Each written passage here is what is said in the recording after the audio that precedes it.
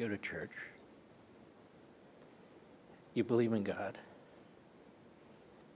Has this further your belief, your commitment, and obviously God, in addition to that chart, saved your life. He has a purpose for you. Do you think about these things? Well, I think you believe more because when you speak to experts, like my sons who are shooting experts, but when you speak to experts, they said there was no chance that he could have missed from that distance. I think he was hurried. I think he was rushed because people were starting to say, like, you know, there's a guy up there with a gun.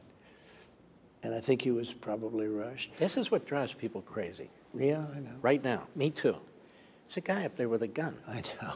The hell? There's a guy up there Well, with a gun. by the time they started saying it, it was a little bit on the late side. And luckily he was taken out quickly. But I'll tell you, if he wasn't, it would have been like in Las Vegas, that horrible attack in Las Vegas with the crazy man up in the building shooting down into the crowds. And that's what you would have had here. These crowds were bigger. And you would have had a lot of people. It was bad having three, and especially losing one. But no, I think you think, like, if you believed in God, you believe in God more. And somebody said, like, why?